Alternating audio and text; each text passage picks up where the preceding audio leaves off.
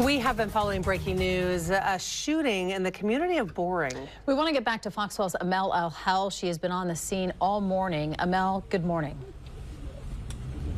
Good morning. Right now we are on Southeast Cottrell Road near Carpenter Lane, where police are investigating a shooting, and they actually just had to expand the scene here. They pushed us back because a neighbor actually spotted a live rifle round that was in the middle of the road. I can try and give you a little bit of a look at it. It's a little busy right now, but it's underneath the yellow helmet that you see further down the road here.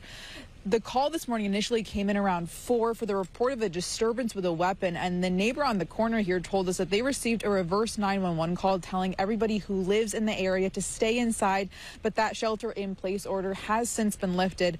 Earlier this morning, we saw police cars lining the street, but with all of their lights turned off, while multiple drones were in the sky circling the area.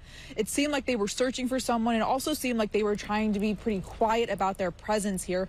Now, within the last few hours or so, we haven't seen any more drones in the sky, and it really seems like the situation has calmed down a bit. Beyond that, we are working to learn more information on what exactly happened here this morning, and we are hoping to get an update within the next half hour or so. We've been waiting on that update for quite a while now, but when we do get that information, we will be sure to keep you updated here on air and over on kptv.com. Live in Boring, I'm El-Hel. Good day, Oregon.